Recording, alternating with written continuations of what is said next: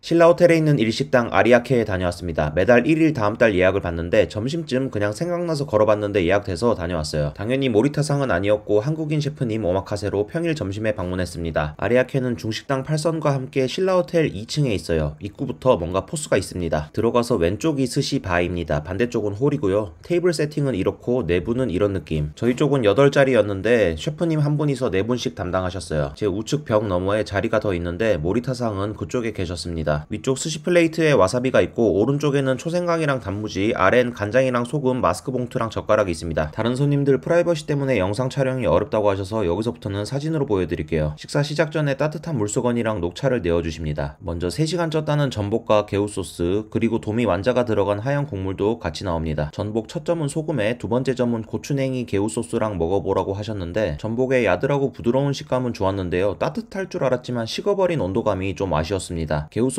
뜨끈할 줄 알았는데 아니었어요. 그래도 내장의 고소하고 부드러운 맛은 좋았습니다. 첫 스시로 완도 자연산 광어가 나왔습니다. 아리아께 샤리를 처음 먹어봤는데 슴슴하다는 리뷰를 많이 봤는데도 생각보다 더 슴슴했어요. 그래서인지 광어의 단맛은 더 느낄 수 있었습니다. 먹고 나서 못 참고 에비수 생맥주 한 잔 시켰습니다. 부드럽고 고운 크림 가득한 생맥주 너무 맛있었어요. 다음은 실파에 묻힌 자연산 참돔. 무난한 참돔 사이에 실파에 씹히는 식감과 향이 좋았습니다. 다음 나온 시소가 들어간 제주산 무늬오징어는 찰기 가득 쫀득한 맛과 시소 잎의 밸런스가 좋았습니다. 다음은 캘리포니아 산타바바라산 성게알입니다. 성게알이 샤리보다 양이 더 많은 것 같은데 한입 가득 바다향 물씬 나면서 너무 맛있었습니다. 성게알이 푸짐해서 좋았어요. 다음은 스페인산 생참치 2점. 아래는 간장 절인 속살이고 위에가 대뱃살인데 샤리가 슴슴해서 그런지 상대적으로 기름진 대뱃살보다 부드럽고 담백한 속살이 더 맛있었어요. 저는 이날 먹은 것 중에 참치 속살이 베스트였습니다. 다음은 숯불에 구운 왕 우럭 조개에 시침이 올라간 거 쫄깃하고 간간해서 안주하기 좋았고요. 단새우 초밥이랑 새우 머리 튀긴 거를 주십니다. 단맛과 쫀득한 맛 좋았어요. 머리 튀김은 새우깡 맛 나는 맥주 마시기 좋은 정도, 무난했습니다. 다음 피조개 스시는 씹는 맛 좋았던 정도 말고는 별거 없었습니다. 평범했어요. 다음은 제주산 솔치 튀김이고 앞에 간무를 주십니다. 튀김이라 맛은 있는데 두 덩이 중에 한 점은 거의 먹을 게 없는 수준이라 비주얼에 비해 막상 먹을 건 얼마 없어서 아쉬웠어요. 다음은 샤리에 대게살이랑 단새우, 연어알이랑 싸먹으라고 김을 같이 주시는데 구성이 맛없을 수 없는 조합이라 금방 뚝딱했습니다. 맥주 한 잔 더 마시고 미소된장국으로 입가심도 하고요. 다음은 참치뱃살 겉만 구워서 나온 건데 비주얼은 무슨 소고기 같습니다. 그냥 먹으면 느끼할 뻔했지만 같이 내어주신 파채랑 무즙, 고추냉이 곁들여서 맛있게 먹었습니다. 다음은 고등어 봉초밥입니다. 사이에 시소잎이 들어가고요. 기름진 고등어에서 올라오는 약간의 비릿함을 시소향이 눌러주는데 밸런스가 좋았습니다. 다음은 볏짚으로 훈연한 은갈치입니다. 훈연향이 확 느껴지면서 부드러운 살코기 맛있었고요. 다음은 통영 자연산 붕장어입니다. 간장에 졸인 다음 겉만 다시 구워냈다고 하셨는데 생각보다 살코기가 조금 말라있다는 느낌이라 아쉬웠어요. 다음 나온 내기도로 2피스는 무난했습니다. 다음은 무를 얇게 종이장처럼 써는 퍼포먼스를 해주신 다음에 시소잎에 매실이랑 오이, 무 넣고 싸주시는데 상큼하고 아삭하게 입가심했습니다. 디저트로 밤 아이스크림이랑 깨 아이스크림이 있는데 저는 밤 아이스크림 먹었습니다. 밥한바 고급스러운 느낌? 이렇게 식사를 마무리했습니다. 가격은 1인에 23만원입니다. 맥주까지 해서 둘이 50만원 넘게 나왔네요. 분위기가 너무 좋았고 서버분께서도 잘 챙겨주셔서 주문하거나 뭐 필요한 거 있으면 바로바로 챙겨주신다는 느낌을 받았어요. 역시 신라호텔은 어느 업장이나 접객은 최고인 것 같습니다. 음식은 그동안 자극적인 간에 익숙해서인지 슴슴한 샤리가 밍밍하다는 느낌을 받았는데 그래도 그건 먹다 보니 적응이 됐습니다. 근데 몇몇 접시의 식은 온도감이랑 살코기가 말라버린 식감 같은 게 좀 아쉽더라고요. 호텔에서 가성비 따지면 안 되는데 먹고 나니까 청담동 오마카세들이 생각나면서 지금 먹은 거 반값이면 청담동에서 괜찮게 먹으니까 청담동 가성비가 괜찮은 거구나 싶었어요. 기대를 너무 많이 해서 그런지 저는 조금 아쉬웠습니다. 모리타상 스시는 조금 궁금하긴 한데 뭐 예약을 못해서 물론 가지도 못하지만 모리타상 오마카세는 런치 30만원이거든요. 그럼 둘이 오면 점심으로 60인데 저는 그 정도 스시를 즐기기엔 제 내공이 좀 부족한 것 같아서 딴 데서 좀 더 먹어보겠습니다. 여기 아리아께가 홀은 널널한 편이거든요. 홀에 장어덮밥 먹으러 한번 와봤었는데 그렇게 단품 먹으러 올 거 아니면 당분간 올 일은 없을 것 같습니다. 잘 먹었습니다.